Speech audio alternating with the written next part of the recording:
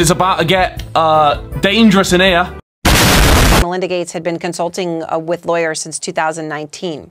I was new to Microsoft. There were a lot of men there. Do something about it. What are you gonna do about that? And you know, you're still looking around. You know, you're still figuring it out. In the case of Melinda, it's a, you know, truly equal partner. Stop the cap. Stop the cap right now. Stop the cap. No bullshit. She's a lot like me in that she's optimistic. We no longer believe we can grow together as a couple in the next phase of our lives. We ask for space and privacy for our family as we begin to navigate this new life. Now, according to the divorce filing, they've already worked out a separation agreement to split their assets, which according to Forbes is estimated to be $130 billion. Oh, Aaron? with which, of course, they have been so incredibly generous. Dan, thank you so much. Have some respect, you're offending them.